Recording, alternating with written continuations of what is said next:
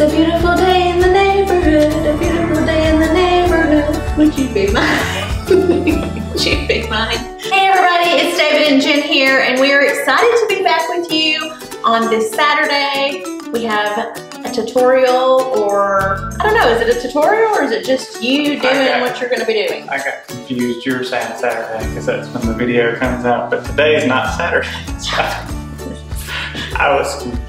Cut! We're coming to you today on this hopefully beautiful Saturday, wherever you're located, and David's going to show you an exciting way, or I think it sounds exciting, way to make a floral butterfly. Can you tell us a little bit more about this creation?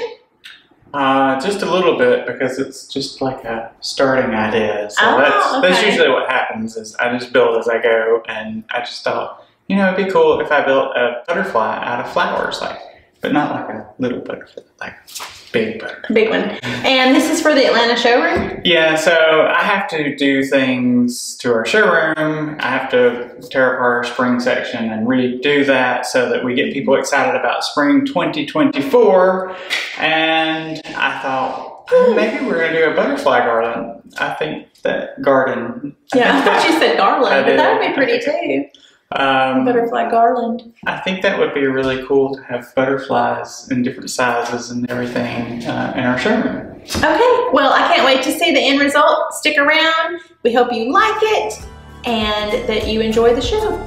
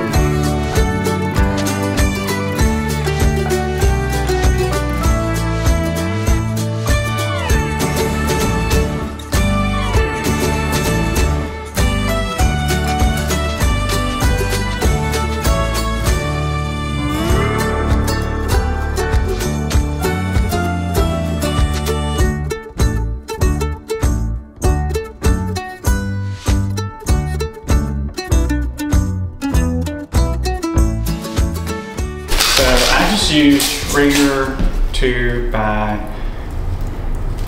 12 by 36 sheets of styrofoam to make our butterfly. I cut it a little bit of an angle so it wouldn't be completely straight. It's got a little bit of give in the wings so that it's not just flat. And I basically just added pieces on where I needed. You can see the seams, but we're going to cover this up. I'm going to cover the bottom with boxwood mat, and we're going to cover the top with flowers.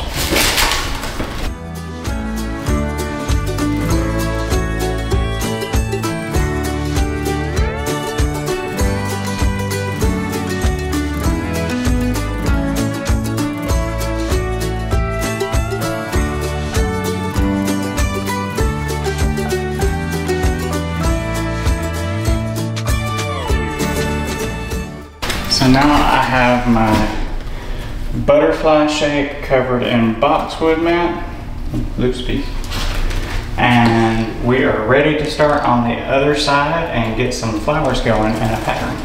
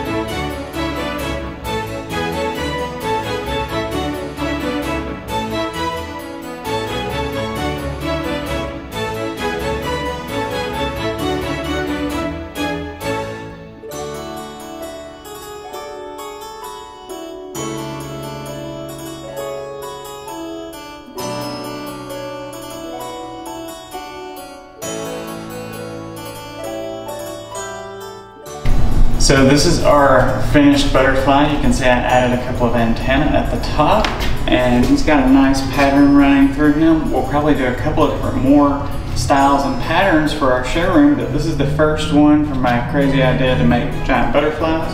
We'll probably hang this guy in the window kind of at this angle with a giant flower under him, make him look like he's gathering nectar, maybe give him some legs at some point. But hope you enjoyed this video. If you like it, you know, comment, subscribe, do all those things that people do that watch videos, and we look forward to seeing you soon.